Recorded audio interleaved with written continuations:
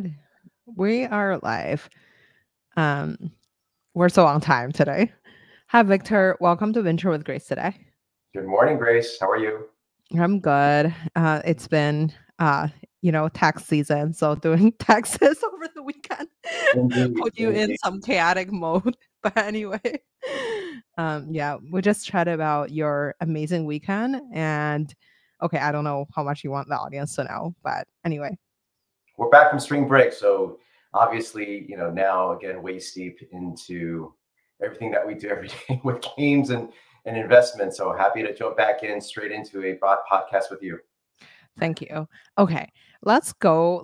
I want to start the show. I want to the audience to get to know you a little bit more. You know, you went to school in Berkeley. You have worked at some really iconic brands, like NBA, like the 20th Century Fox and Disney, and like Activision, Blizzard, and like I want to let the audience to get to know you a little bit more on like how you got started in the Mhm. entertainment space and like tell us more. Yeah, sure. Well, as a quick snapshot of me, let's see, I've spent the last 20 plus years in leading entertainment on the interactive side, right? So that includes both games, film and television, on-demand content, et cetera. And I've really focused during that time on scaling and growing these businesses. And I've done that for companies, as you mentioned, like Disney, 20th Century Fox, the National Basketball Association, and most recently with Activision Blizzard. Um, it, as far as the specific areas of the industry that I've always been passionate about, it's always been how technology has enabled consumers to access these types of content in a better way, right? So when I say that, it's been things like on-demand film and television, streaming video, and of course now gaming. I'm fascinated by obviously the evolution of technology and how that's again enabled consumers to get to this content and enjoy it in different ways, faster ways, and in ways that we've never seen before. Um, and as far as your question with regards to how did I get into entertainment and tech, I've always been a lover of content and entertainment. I started a music business back in college at Berkeley, as you mentioned. And since then, I've just been wanting to figure out how do I continue to leverage the resources around us, especially being in the Bay Area, namely technology, to improve the lives of consumers with regards to accessing content. And so that's when I first joined the Walt Disney Company back in early 2000s and leading interactive entertainment for business development and interactive entertainment for the Walt Disney Internet Group. And I've leveraged that experience working globally and looking at how to scale tech and entertainment businesses into future endeavors, and actually, which took me to Asia for a number of years. Disney had actually sent me out to Greater China in 2005, right out of grad school. I went to grad school at UPenn at Wharton to essentially start a interactive entertainment business from scratch. And so I actually wrote the strategy and the business case for us to focus on games as well as social media, which wasn't even called social media back then, as a way of monetizing our content, and worked with great partners, some of which I'm sure you heard of, like Tencent, right? Mm-hmm. Back in the day when they were literally just a messaging service, and have since obviously grown with them into a massive gaming as well as internet portal. And so that's been sort of my trajectory, and just kind of following my passion and access to content. How does technology enable better ways to get to content and consume content, and then taking that throughout my career. And I would say after the MBA, I continue to focus on the interactive side of entertainment. And in this case, I joined 20th Century Fox when I came back from Asia, based in LA, to run our distribution business, still in Asia, but based in Los Angeles. And again, that was all about how do we give consumers a way to access our film and television content in a way that's not just linear, right? And so my bread and butter was, working on windowing distribution, so better windowing of our content to consumers in a faster and better way for our Asia Pacific consumers. And lastly, of course, at Activision Blizzard, I ran the global business development and partnerships division for us, specifically related to our mobile games. And again, this is very much about, how do we work with partnerships? How do we work with other platforms outside of the primary ways of distributing our content through Apple and Google to, again, give consumers a better way to more players to consume our games. And of course, helping them engage with us in ways that's much more interactive, much more deep, so that they hopefully spend more time with the games, and then of course, spend some money with our games as well. Mm. I wonder when you were thinking about like, I guess like I want to start with like how does partnerships work in these like big companies like like the NBA, like Disney, like um Activision, like how does the money flow in the industry? And I per to our jump into our like session today, I've just like watch a bunch of people talking about like how music and gaming change how the culture and technology, um, like as whole, but like I wonder in your vision, like how does like, how does the gaming or like I guess like entertainment partnership ecosystem work? How does the money flow in general? Yeah. So the types of partnerships that I've always led and worked on have been very cooperative in the sense that it's how do we work with this partner to grow either distribution or monetization, right? So, obviously, when people think of business development, there's always the sales side of the function. That is Mhm, not what I focused on. Mine was always about sort of mutually beneficial partnerships, literally in the meaning of the word, to work with these partners to grow the businesses, for mhm, both sides.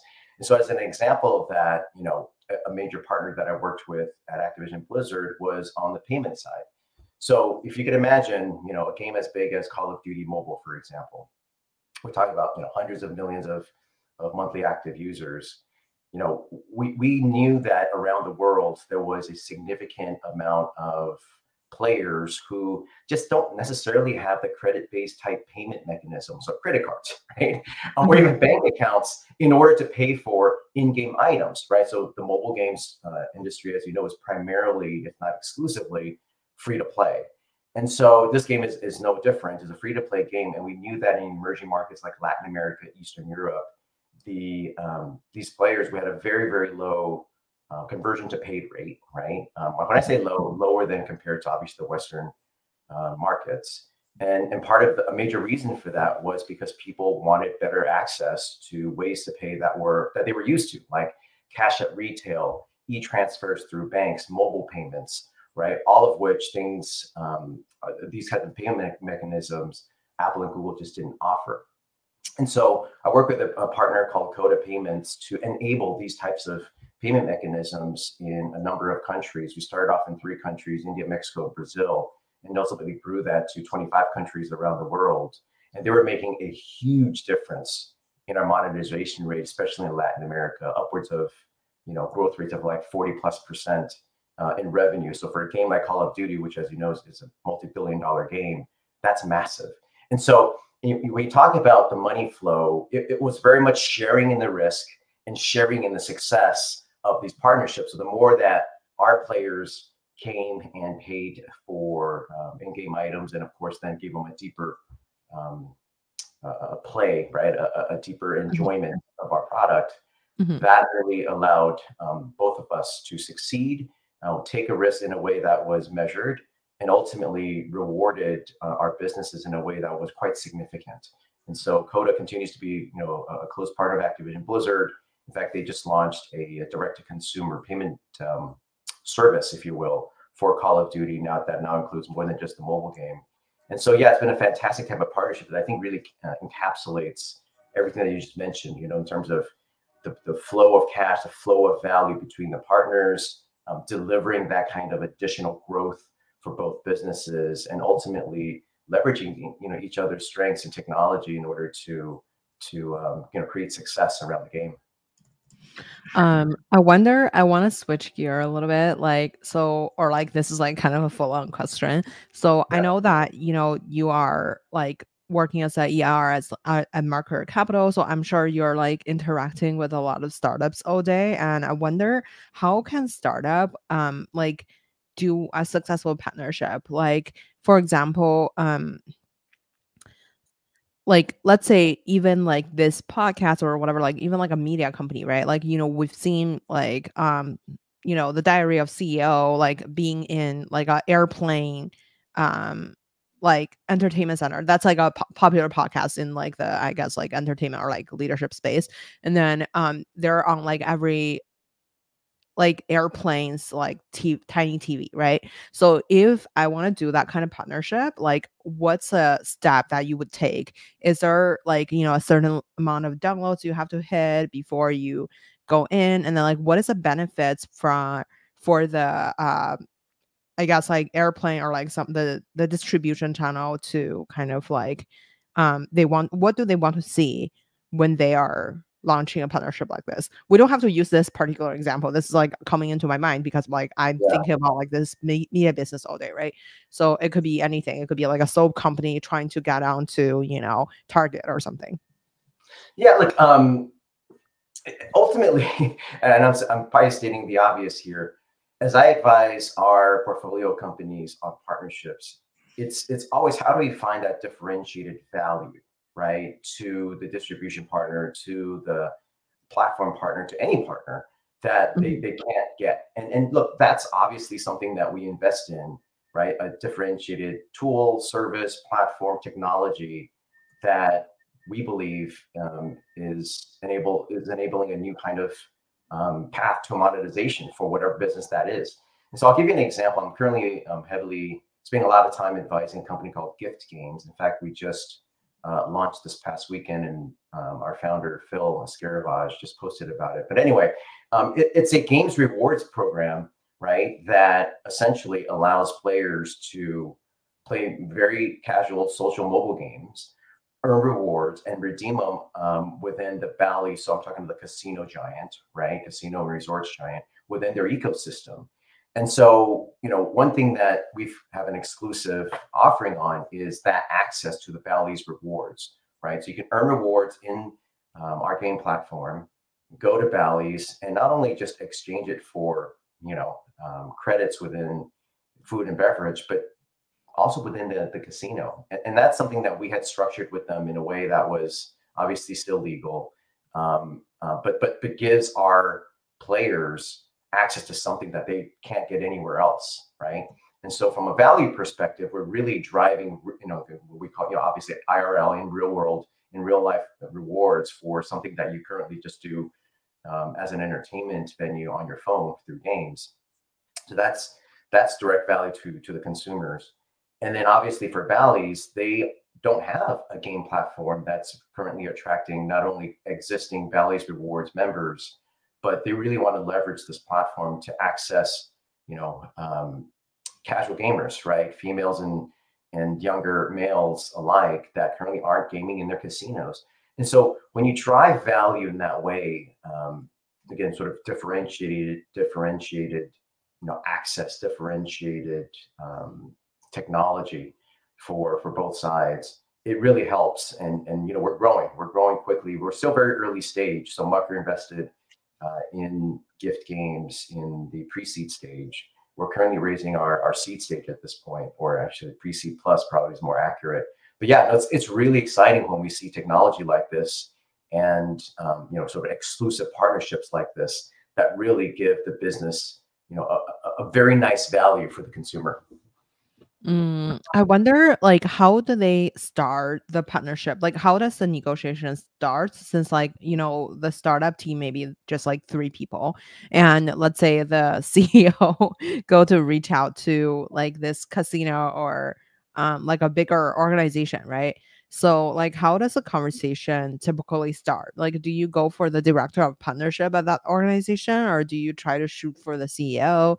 And like they forward your email to their director of partnership, or like how Yeah. does it actually work in like real life? Yeah, look, it all depends, right, on the partnership itself and the company that we're talking to. But by and large, we try to be very well networked in the space that we're in. In this case, it's gaming, not only on the casual gaming side, but also in terms of the casino and resorts type industries, to be very well networked in that space. and of course, aim high, right? Aim for the decision makers. And so in this case, we have a very good partner in the chairman of Bally's Casino and Games.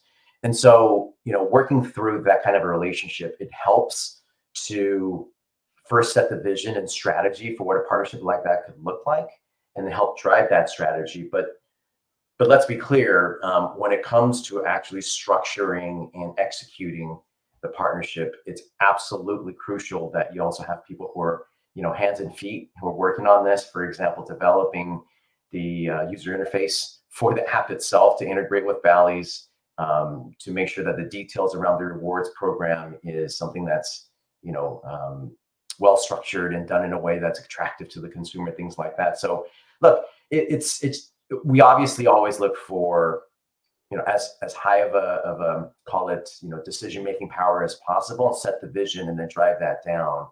And that's typically, I think, how partnerships start off, in a way that has buy-in, right? Because if you talk about complicated organizations, whether it's Activision, Blizzard, Disney, Bally's, or NBA, you want to make sure that the vision is clear and the strategy is clear, so that the details that come out of that, I don't mean details in a way that's not important whatsoever, but it's, how do we then, make the product development, make the go to market, make the, marketing, right, plans in a way that's got buy-in at the very top. So I think that's kind of been our approach. And when I say ours, it's not just Mucker, but throughout my career, it's been working through that kind of a process. I want to go to dig a little bit deeper into the challenge and the process within this partnership, right? Yeah. I want to pull a crypto era example. Let's say Dapper Lab back in time was famously partnered with NBA or something so the sports brands. Mm-hmm. And I think that kind of elevated their brand immediately. And however, before that, I've never heard of Dapper Lab or CryptoKitty or something. So I Mm-hmm. wonder, for that kind of partnership to happen, besides the CEO, maybe have an investor in the a partnership like NBA, how, let's say after I had the first call with their team, what should I do to follow up? And then how often should I follow up? And why would the NBA want to partner with Dapper Lab? How would you kind of see, they could pick anyone, because if they want to going into gaming or blockchain, there's 4 billion companies. And I wonder, besides the indicators would be it's backed by a famous VC fund or something, how else could they be able to identify this as a valuable partnership for them? Yeah, well, it goes back to probably to your last question first, which is why did they deliver the value in a way that the NBA was interested? I didn't work on that deal. I left. Yeah, I had just left the NBA to come back to Los Angeles with 20th Century Fox. So I don't know the specifics of that deal, but just observing it and knowing that partnership from consumer perspective, I can speak a little bit about it. So look, I think Dapper Labs were able to identify a sports league that was very much looking to leverage technology again to access consumers and to touch their consumers in a different way. And the NBA has always been very progressive in doing that, especially right around that time was when Adam Silver, the new commissioner, who I absolutely adore and just is a fantastic executive. He, changed some of the older ways of doing business and partnerships at the NBA to look at more technology forward type businesses. And this was one of them, right? They were looking at collectibles in a way that not only attracted the traditional baseball card, basketball card, memorabilia collectors, but the new digital savvy, internet users and people that perhaps hadn't thought of the NBA as being technology forward. And so Dapper approached the NBA at the right time, right? And in a way that really delivered value to exactly what the NBA wanted, which is how do you give value to NBA fans around the world, or at least in that case in the United States, that they didn't have before. And so these NFTs, right, for famous moments in basketball, really, I think, resonated with not only the league, but also with, at least initially, with the NBA fans, right? And I actually really was very bullish about that partnership, because I always thought of it as a perfect example of why a on-chain limited edition digital asset made sense, because LeBron's first game with the Cleveland Cavaliers, or Michael Jordan's infamous dunk, right? It doesn't happen again. Right? It's not something you can create again, and that's exactly why an NFT has value, right? You're memorializing and putting on chain with full transparency and full accountability, for something that only exists once. And so sports highlights, again, credit to the Dapper guys, they really saw that as a way to reflect the NFT value. And so that's, I think, the reason why that partnership delivered that value. As far as how often do they follow up, I don't know. Or even just in best practices, it's something that's, again, probably, I'm sure, case by case and partner by partner. But I think when you go back to how do you deliver that differentiated value, and then talk to the right decision makers, at the higher level, I think that's how you start to formulate those really strategic and visionary type relationships that can deliver a lot of value for both sides. I wonder, when you were thinking about like the different companies that you have worked at, like from the NBA to 24 20s, like I can never pronounce it right. So like yeah. So at 24 20th Century Fox, and Activision. So I wonder, or like Disney. So I wonder, like, what's the similarities and differences in working at these different entertainment related companies, in terms of partnerships? Yeah. Gosh, it's a very, very broad question. And I think how I'll sort of address that is, look, all these companies, the similarities, right? All these companies are going to look for top-notch, world-class partners, whether they're startups to, the biggest internet companies in the world, right? Or technology providers in the world. And so I think that's a given, right? And we expect that our partners are going to do business in a very much top-notch, world-class way, and deliver value back to us, similar in that very top-notch, world-class way. And that's again, it almost sounds obvious, but look, there's companies out there that may not have the same vision of delivering value, and they're just looking for a short-term gain and leveraging our brand, for example, right? And I think, having had the good fortune of working with these companies, yeah, you see, not that they're bad actors or bad entrepreneurs or bad, companies at all. It just, there are certain companies that are, like, to your point about leveraging the NBA's brand to really launch Dapper Labs into the common person's lexicon, right? There are many companies who want to do that, and so we want to make sure that the company themselves that we partner with are absolutely of top-notch management, strategy, and vision, and then, but also as we execute that the project itself, we see the execution in a way that's the same. So that's first and foremost the similarities. The difference is, I would say, again, we're probably going to get into, without getting into the specific details of the partnership or deals, it's hard to really address that. But look, I think Disney is always going to look for technology and partners that's going to help them access more consumers in different places and in different ways, right? Whether it's on device, on mobile devices now, or on demand, from a time perspective, that's always going to be Disney.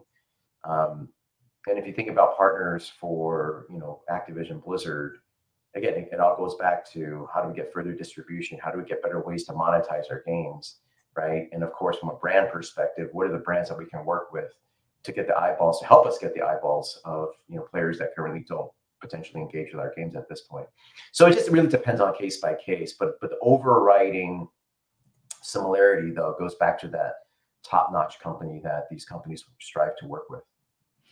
I wonder, I wanna, like, maybe have like, this is a maybe complex question. One is, like, how do you start the entertainment business from scratch and back in China? Mm. And, like, a kind of, like, question in the similar zone is, like, as a startup founder, you want to grow your distribution, you want to grow like, you want to monetize, and what should they think about it first? Should money come first so you can buy future distribution, or Mm. distribution come first, like, so you can like having more people pay for your things? Like, what's the thinking framework of a founder when it comes to building strategic partnerships?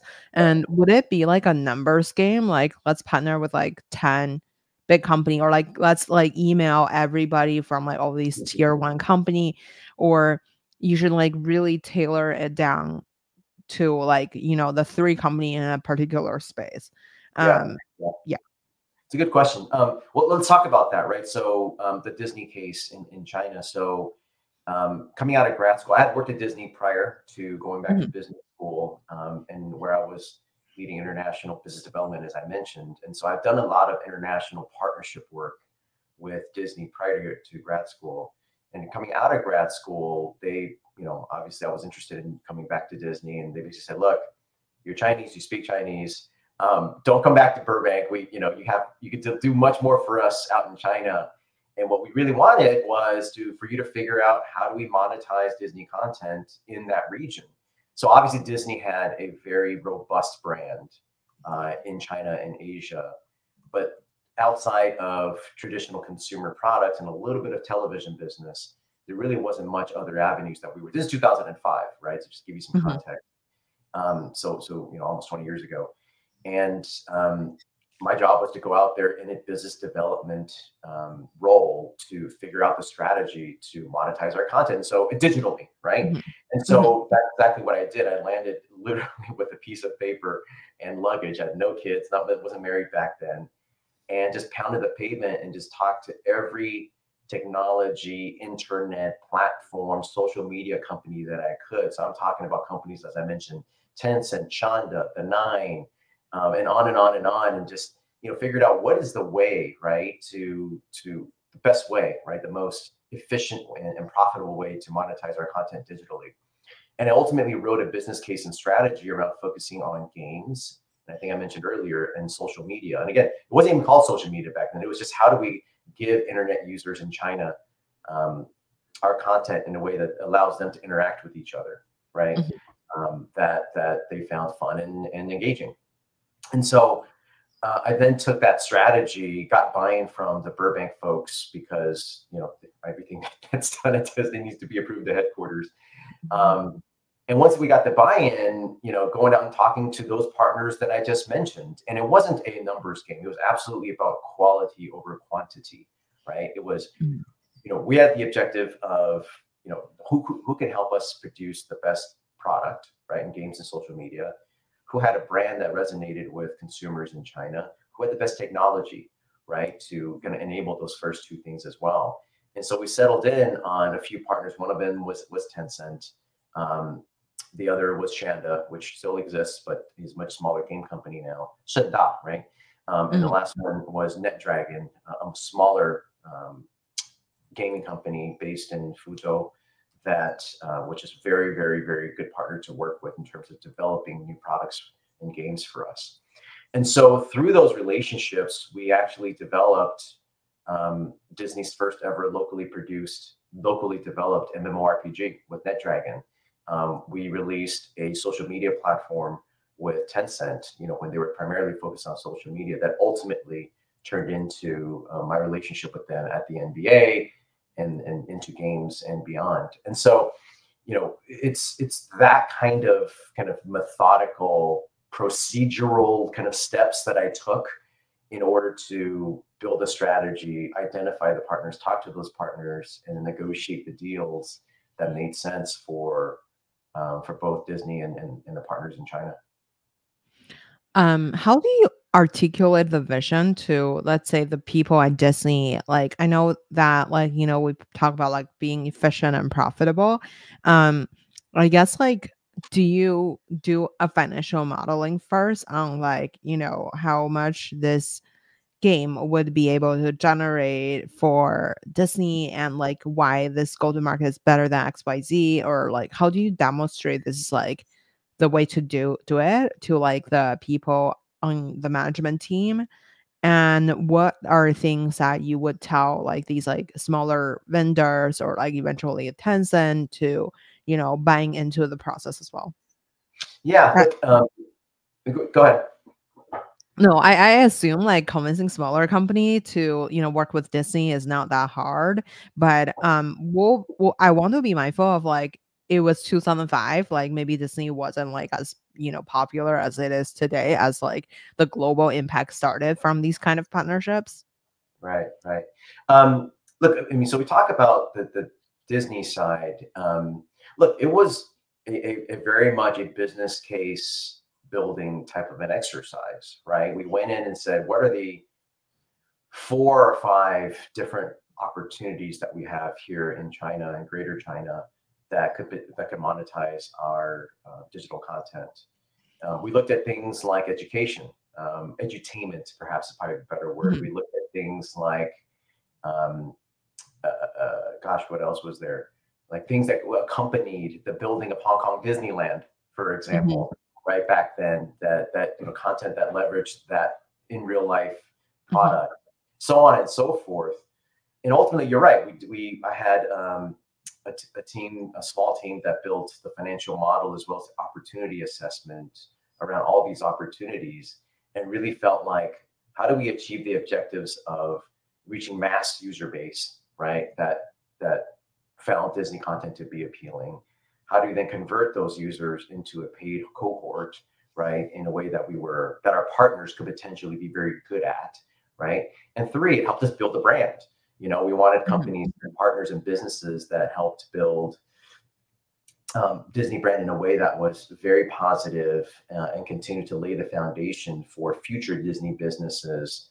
I mentioned Hong Kong Disneyland, which opened while I was out there. And then, of course, Shanghai Disneyland was being built, or actually at that point, only in strategy phase, right? But then later being built and operated.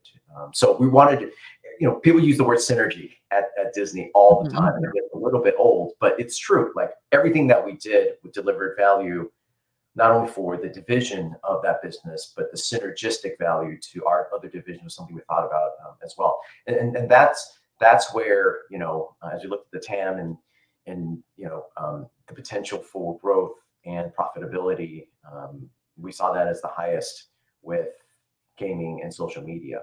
And so that was an exercise. I don't think it was, all that different than anybody who's building a new opportunity, a new business case for projects or initiatives at small and big companies. It was fairly straightforward. I mean, it was a lot of work, don't get me wrong, mhm, but and it took a bit of time, but that process was similar. And talking with partners, even in 2005, I mean, Disney's been around for 100 plus years now, and we still had a very strong brand, in the region, and so it wasn't difficult, to your point, to convince partners like Tencent to work with us. The question was really more around what's the right product, right? And what we negotiated over, as you can imagine, is the economic relationship between the licensor, which is Disney, and the licensee, because this wasn't a typical, selling Disney collectibles, or hats or clothes. This was an interactive product on games and social media that, as I mentioned, just has not been done before, around the world. And mhm, so, I took a lot of pride in structuring these deals that ultimately allowed us to produce, like, as I mentioned, the first locally developed MMO anywhere in the world. And so you had to look at not only the basic um, transactional items such as the license of the content, but also what about the inbound revenues? How do we account for that, both not only in terms of the in-app purchases, with the in-game purchases, but there's advertising, there's mhm, referral mhm, business coming from Tencent's other very, very, at that point, still pretty big, platforms, et cetera. And so you have to make sure that all those things are taken into account. And a lot of it we just had to hypothesize, right? Because it hasn't been done before. And again, I think we take a lot of pride in knowing our products and knowing our brands well enough to say, look, we believe this is the value that we deliver to Tencent, NetDragon, and Shanda's consumers. Let's create a product based around that, and let's make sure that the value captured on both sides is fair. I feel like what differentiate like a good startup versus like a bad startup is like kind of like their partnership strategy or kind of like how they grow, right? Like essentially, I feel like at a startup, you want to achieve global scale. You have to partner with bigger brands. I wonder what is like the core quality of like a successful BD person. Do you feel like it's sales strategy? Do you feel like it's like reaching out email? Do you feel like it's a incentive alignment? Like how would you think about or like the core skill the CEO should be mastering when they are like partnering with bigger brands? Yeah, that's again a really good question. If we first isolate when we say business development as strategic partnerships, right? Because I think I mentioned this earlier. A lot of people, or not, some people think of business development as sales, and if we take that component away, like pure sales, obviously there's a sales component to business development for sure, but like selling, Cisco servers or Samsung mobile phones, that's not the kind of business development I'm talking about. I'm talking about thinking strategically and holistically on how do we work with partners to grow. If we look at that, right? So what are some qualities of folks, or how they should think about the role? I think a few things come to mind. One is, as I mentioned, a strategic thinking around what do we need as a business, as a product, as a platform, as a tool, right? As a technology to grow, right? And that's where the differentiation with sales comes in, right? Sales is typically 6 months to a year, maybe 2 years focused. I'm talking about 3 to 5 years out, right? And 5 years plus out. How do we grow this business? Is it distribution? Is it access to different monetization tools? Is it access to creative? All of those things, right? How do you what is a strategy and vision for doing that? That's the first and foremost thing that I think good BD people should have. The second is, obviously a network of folks in the relevant industries. And so, you'll see, all of us, a lot of folks like us in industry events and conferences like GDC, like, CES and different crypto conferences around the country, even around the world, because, and do it in a way that's called productive, right? I think a lot of times people go out and just network for the sake of networking, but be very focused and productive in who you're talking to and the companies that you're approaching. The third is, of course, negotiations. I think, it's really a skill that takes certainly, a mind that thinks a lot about how do you get the best deal. But when I say the best deal, it's not like let's go out there and get as much money or as much revenue share or as much minimum guarantee from a partner as possible. That's only one way to think about it, but it's how you deliver that value back to them, right, in a way that's productive and fair. And I think that takes a lot deeper thinking around the value exchange between the parties than just how do we get the most money, right? Because especially nowadays in the digital world and the Web3 world, in the Web 2.5 world, there's so much value being created. That's not just dollars and cents, right? It's access, it's distribution, it's new technology that's positioning your brand in a different way, like NFTs, right? All those things are new and different and growing. And so how do you leverage that in order to create value for yourselves, but then deliver value back to your partner as well? And lastly, it's just, I think it's related to negotiation, just experience. And this is something that, if you take years and years of doing partnerships and deals, you've seen a lot. Not just in terms of deal structures, obviously that's extremely helpful. And different components of deal structures that can be leveraged in order to create a good partnership. thinking of new creative ways to do things, you know, in a deal, but also just you've seen where things have gone bad. Mhm. And deal structures that just were not set up in a way, you know, call it, you could have seen that problem coming from a mile away, sort of thing.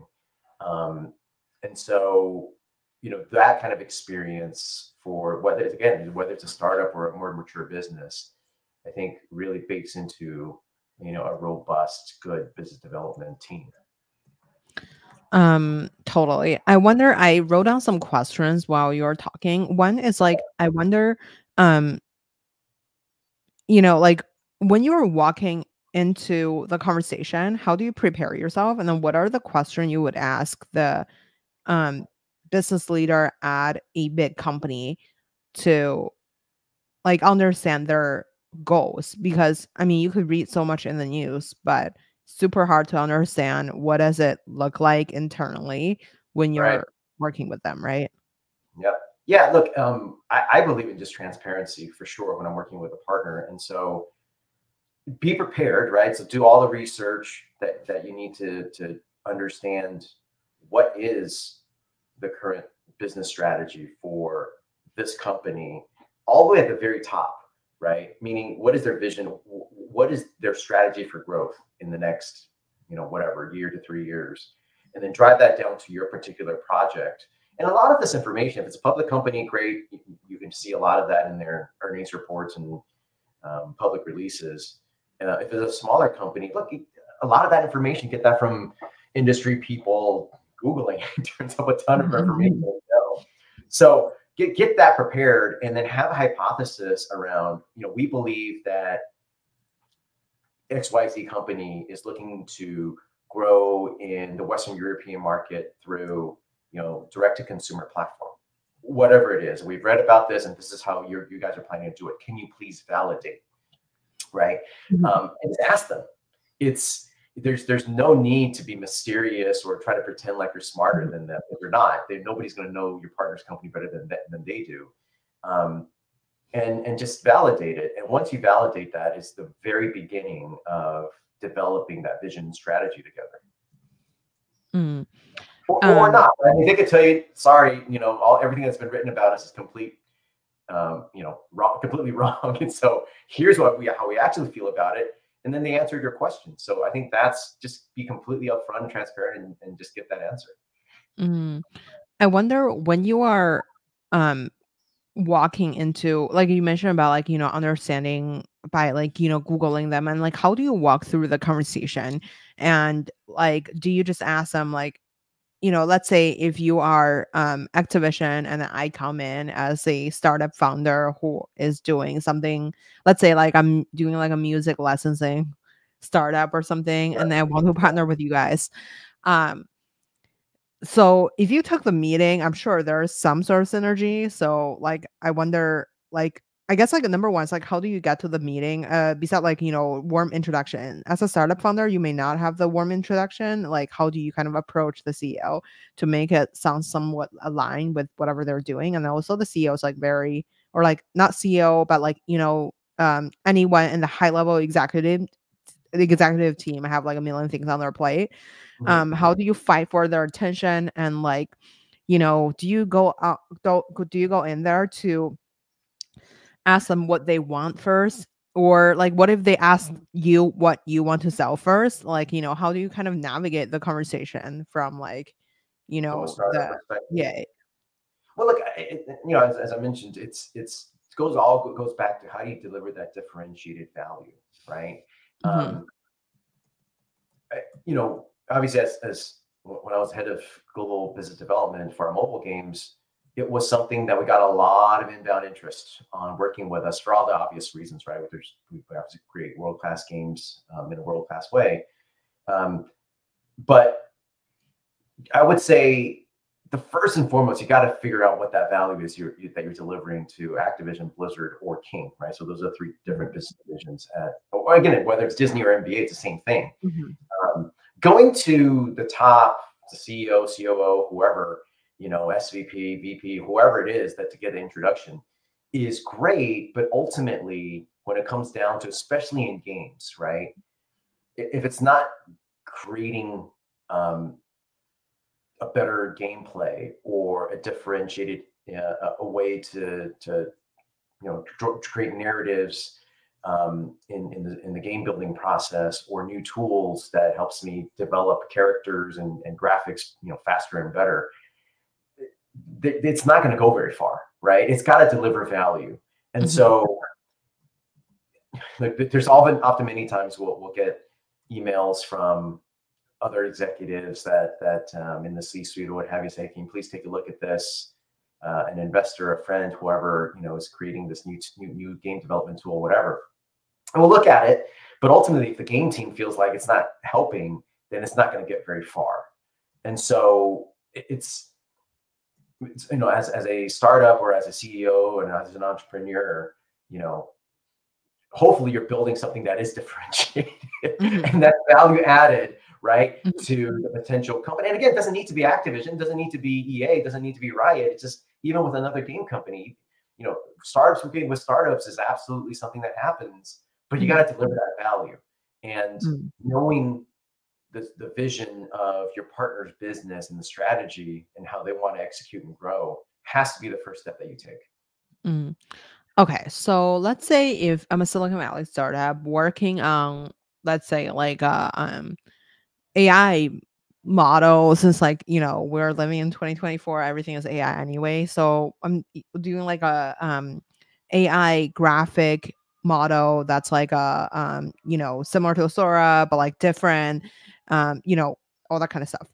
And then I want to come in and then partner with a amazing game company like Activision or Disney. Like how should that process go? Like, so should I talk to let's say like I got introduction to per to basically your previous position, and like how would you interact with the founder, and like so do you send the product to your game development Mm, I see. um VP of engineering first, and then let them take a look, and then you decide to take the meeting or not?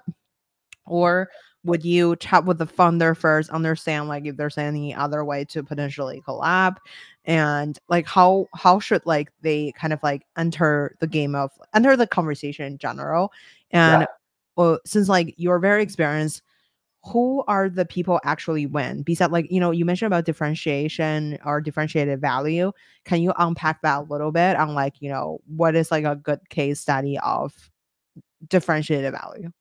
Yeah.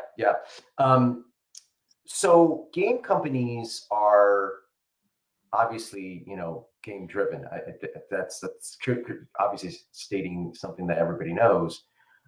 But when it comes to, so I just say use the word so when it comes to partnerships, especially on the game side, right? If you're wanting to deliver value specifically for a game, whether it's Diablo Immortal or Call of Duty Mobile, um, the product is king. And so you got to make sure that who you're talking to and the differentiated value that you're delivering really meets the goals of the game team's future vision, right?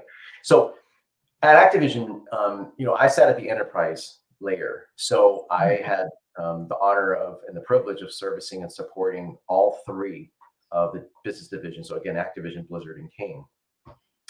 And as I worked with them, I was really a connector and a collaborator, if you will, to the executive producers of whatever game Mhm. that we're working on, right? Mhm. But that person, he or she, is ultimately the person that needs to be convinced of the value of this partnership, right? Mhm. And I think that holds true for pretty much all the game companies that I've ever worked with, and game divisions that I've collaborated with. And so that's the process to work through. Again, particularly from a game development collaboration, right? Um, Mhm. there's going to be another side of business development and partnerships that's more brand related. So you're thinking about Mhm. Call of Duty working with a Mountain Dew, a Red Mhm. Bull, um, Hummer, for example, right? That's driven by another team called brand sponsorships. And so in a very same vein, ultimately, it all Mhm. goes back to the executive producer of these games that make the decision whether this is something that they see value in, Mhm. both in terms of the brand collaboration, but also the money and and the marketing access that these companies are providing for the game. And so just make sure that you're delivering value for the executive producer, because at least at Activision, that was absolutely the team or the people that you needed to convince. And once I was able to get that, sort of green light, or convince them that this is the right partnership, then I would move forward and structure the deals and the various deal terms, right, in a way that continued to meet the objective of the executive producers. And so yes, that's the process I would take. And then if you want to talk about the differentiated value, I mean, again, it depends on the particular deal partnership that you're talking about.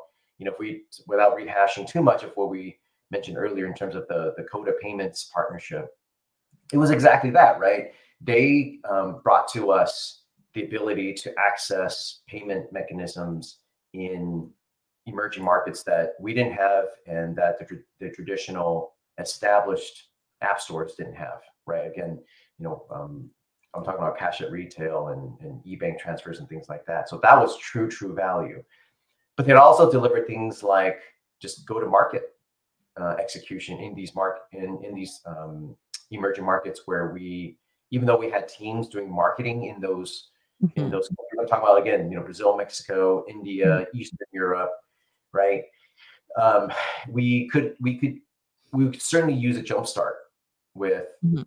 um, the teams that our partner had on the ground already doing marketing, because they had a direct to consumer platform that was called Coda Store, I believe it was Mhm. codastore.com, in 200 plus languages that consumers could access and top up their Call of Duty points, for example.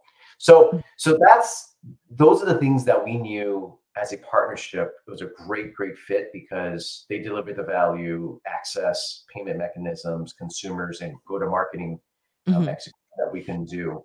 And at the same time, we deliver the game and the brand that allowed them to obviously make a very good offering on their store. So Mhm. those are the kind of differentiated value that I really see as good, bringing about good partnerships. Okay, so I wonder, I have a couple questions there. One Yeah. is, let's say you mentioned about like brand partnership, like Mountain Dew, Call of Duty, that kind of things. So I feel like that's more for like advertising dollar spend kind of thing. So like I wonder, and then there's like the quota payment situation, which is like a actually realistically functional monetized partnership. So one is Yep. for distribution slash partnership or marketing. One is for like distribution and monetization. And I wonder, like, how do you showcase a budget to, like, let's say the CEO? Like, how, like, how do you reflect, let's say, the Mountain Dew partnership? Like, how do you even evaluate if it's like a successful? I'm sure it would generate some press, but like, how does that result into sales or like brand loyalty? How do you kind of evaluate brand loyalty through these kind of like partnerships? Yeah. So I was not on the brand partnership side of the business. Hmm. So can't speak too many details about specifically around Mountain Dew or Hmm. other. But for us, I think a couple of levels, right? It always starts at the strategic level, right? Does that brand deliver the kind of brand synergy that we would look for? And Hmm. so for example, a Call of Duty Mobile, it was very much a mid-core um, action first person shooter that we saw as being thrilling and exciting, right? And so the Hmm. brands like a Mountain Dew or a Red Bull match perfectly with our brand. So Hmm. from delivering that brand synergy is certainly one. Hmm. We would obviously work with agencies and internal numbers, as well as our partners, to measure things that you just mentioned: Hmm. reach, engagement, brand recall, brand interaction, conversion to paid, right? Those kinds of metrics are obviously things that we would measure after the fact to measure the value of those partnerships. Hmm. And in the very beginning of that, there's certainly the an economic exchange, right, in terms of a license fee or a minimum guarantee that did deliver the value in monetary terms immediately.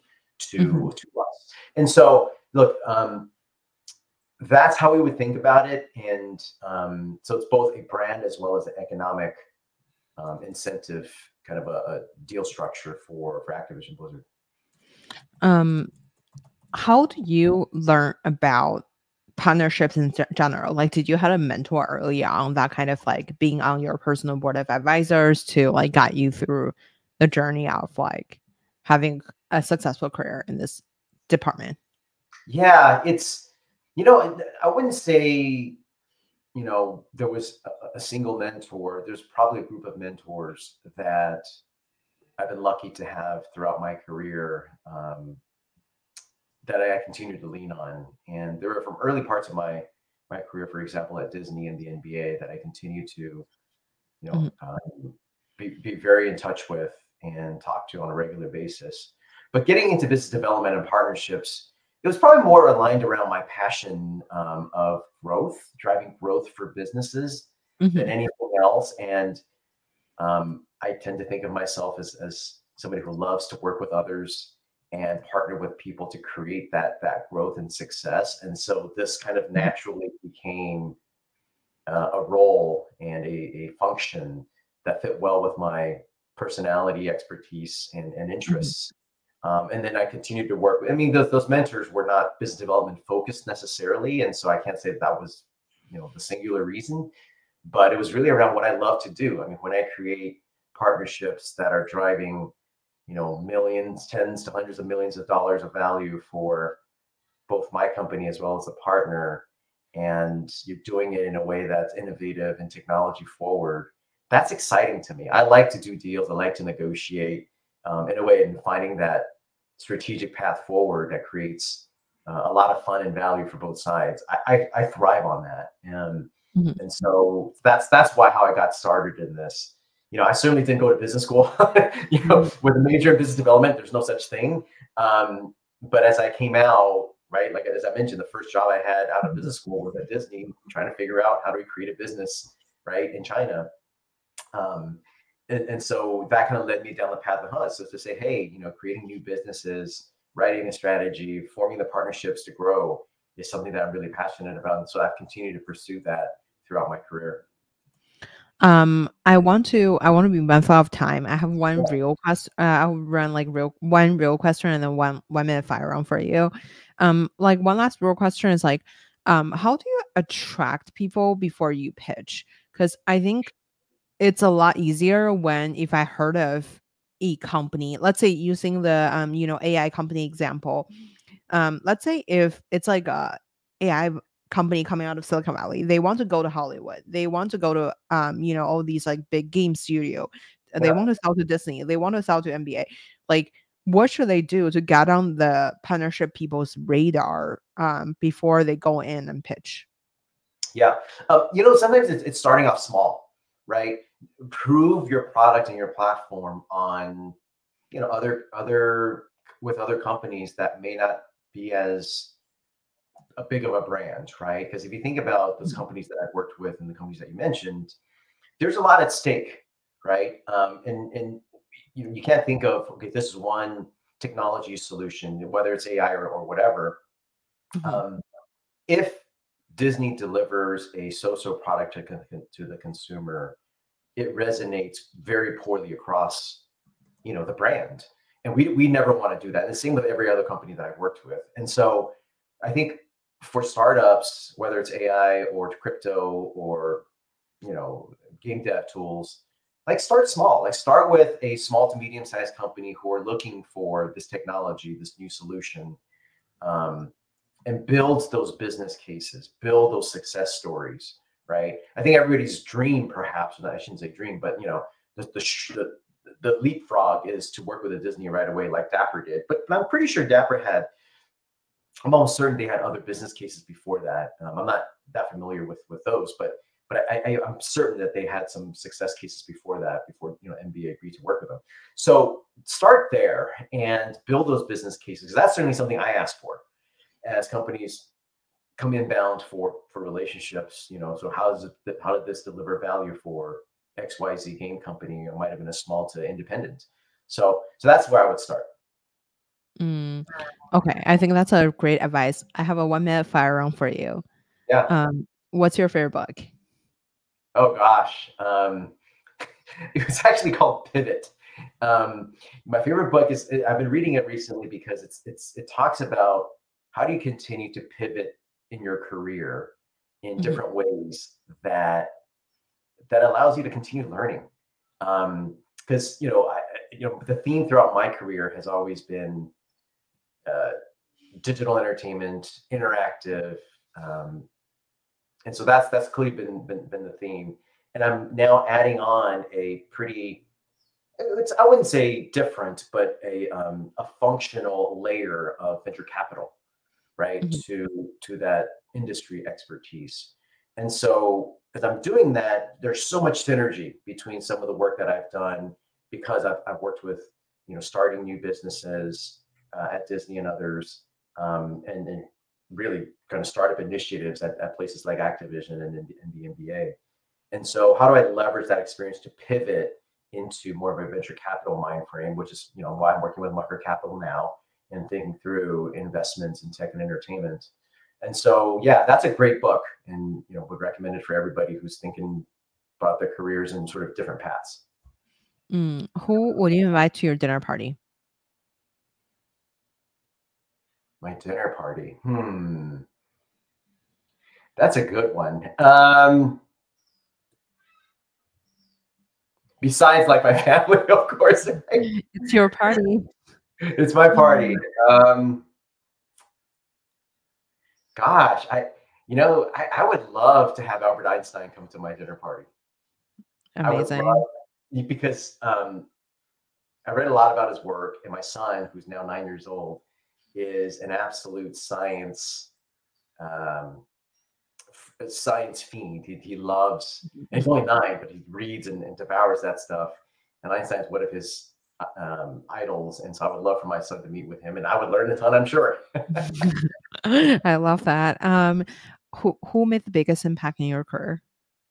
I have to say my wife.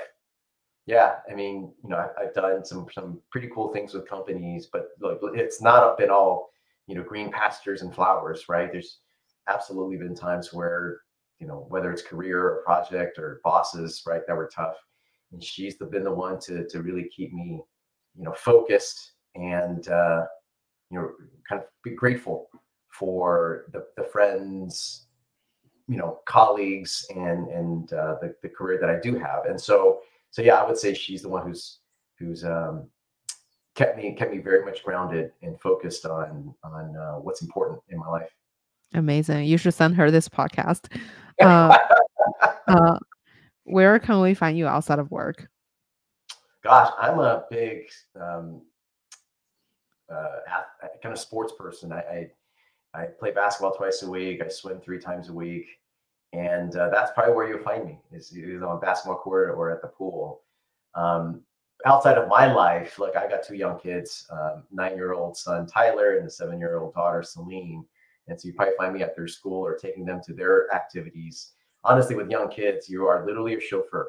You're a career chauffeur outside of your career job, and that's what I would be doing. So whether it's Tyler's baseball game or Celine's, she's a swimmer as well, or at her swim practice, that's where I So would active. you would find me. Yeah, yeah, it's Amazing. like work and family at this point, and that's about it. Amazing. Well, Victor, thank you so much for coming on the show today. Well, thanks a lot. It was a great time chatting with you, and we'll talk again. Awesome.